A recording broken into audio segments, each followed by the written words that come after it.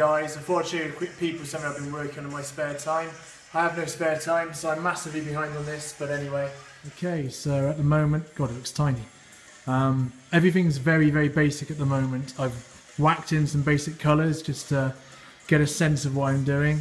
I've started working on this top corner. I'm going to carry on across to here and then spread down to the lion's head, which I'll do last.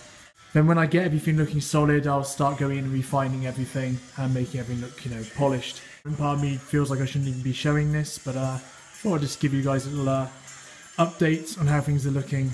So let's go in a little bit closer. Okay, so here you can see where I've put in a bit more detail. These are looking kind of solid, but there's still a lot more work to be done on all this. So I'm basically going to paint the entire image in this style. And then once it's all looking as solid as this area, I'll then go in and detail everything, refine every element, shade everything, detail, highlight, tweak, obsess, and probably drive myself a bit crazy, but it should then start looking nice and solid. Really looking forward to getting onto the lion head. Really want to get those eyes looking intense and savage. Hey guys, hope you enjoyed that quick vid. Just wanted to show you what I've been working on. Hopefully the next time I update you on this picture it will be finished and I'll be well onto my way on these other canvases as well. I've got another 10 over there which I want to get done by the end of the year.